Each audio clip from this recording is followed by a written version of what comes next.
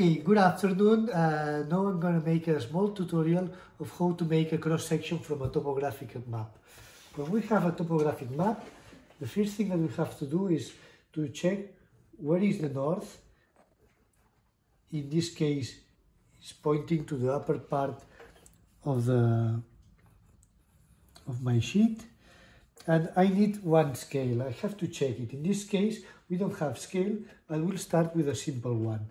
We can start with one scale that is 1 to 10,000.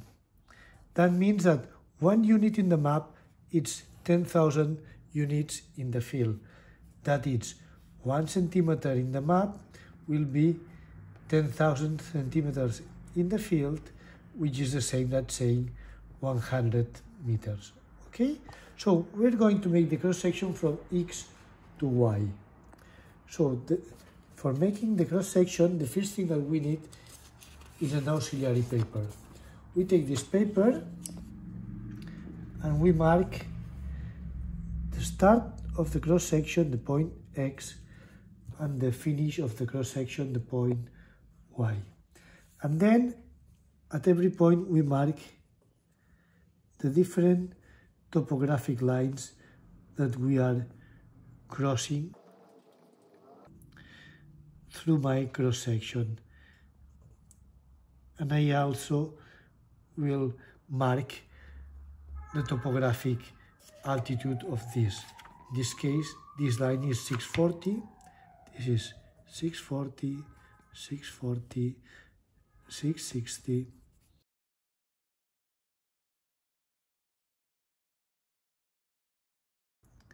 I will also mark the topographic singularities. For example, here I have one river, here I have one road, here we have one peak, here I have one city,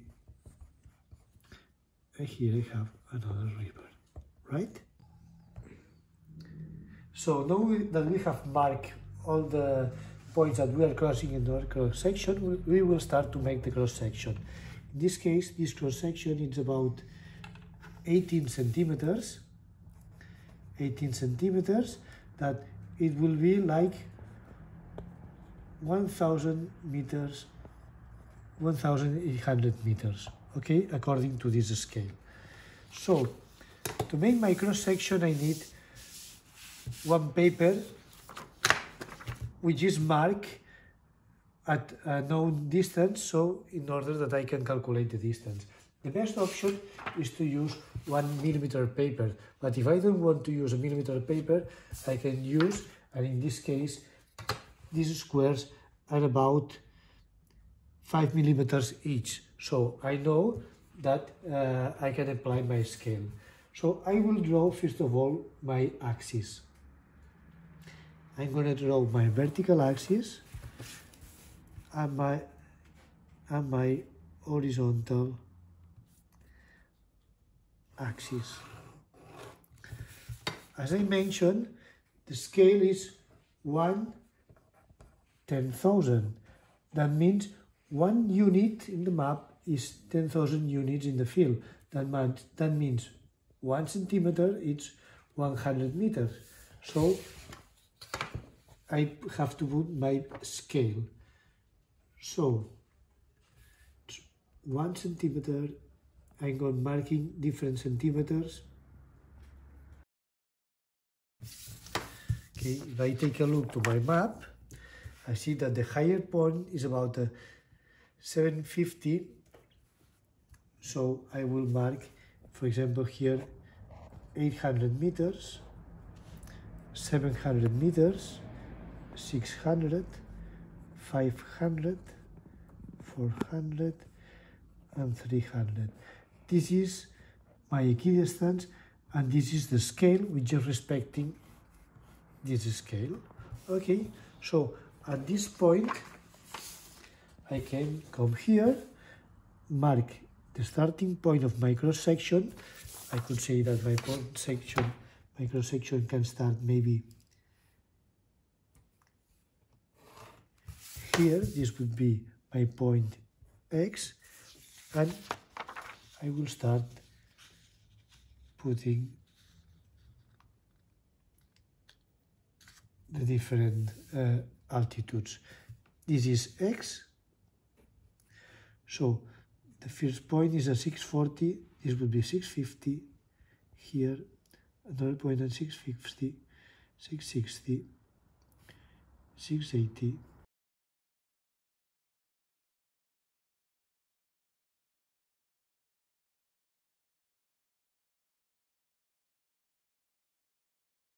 and this will be the final point.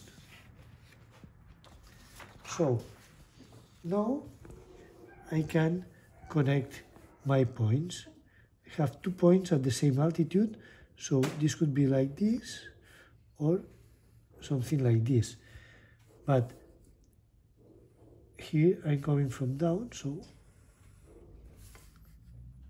this would be the topography.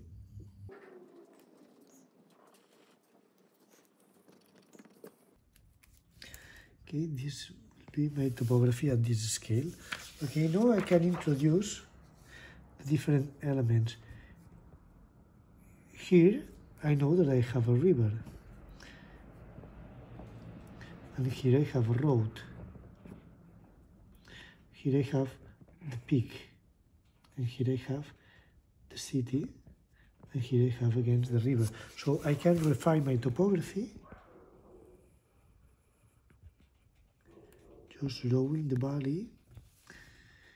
Here in this case the road should be something more plain. This is a peak.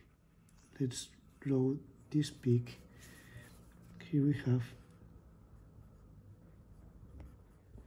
small city, and here finally we have the valley. Okay, now I have my cross section prepared. So let's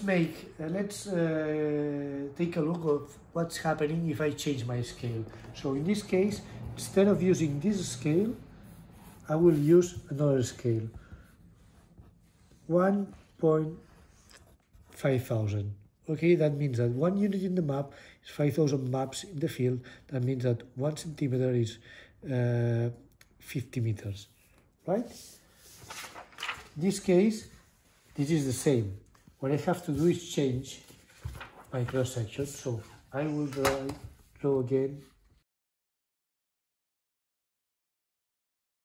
So the scale in this case was 1/5000. That means that I will get my vertical axis, mark my centimeters,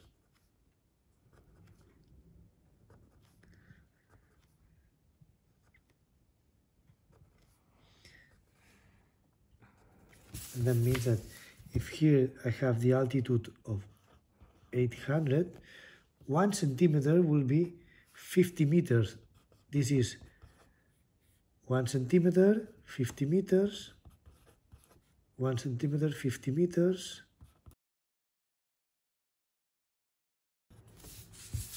Okay. So this would be the same that marking a graphical scale like this.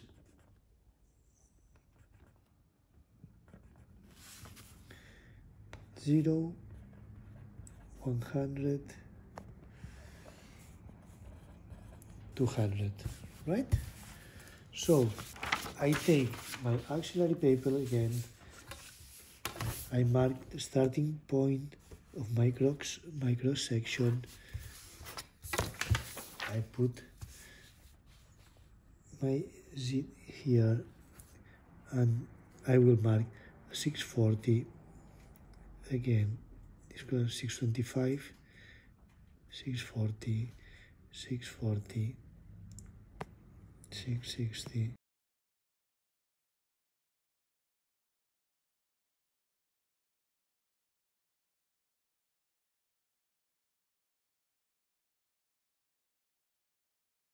Okay, so now I can connect the points again.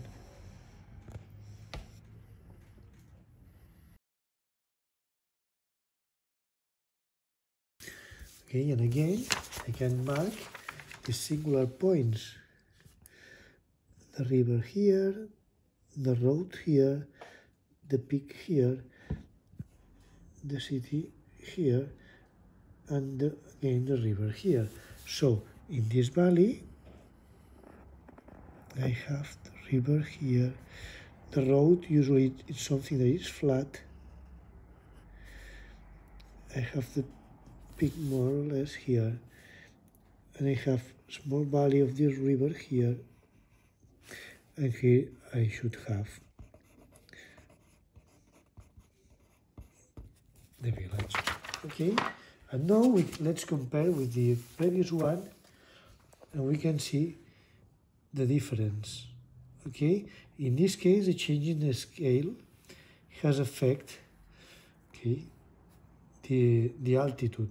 So take a lot of care about using the scale, because if you don't mark the appropriate scale, you can have troubles in your cross section.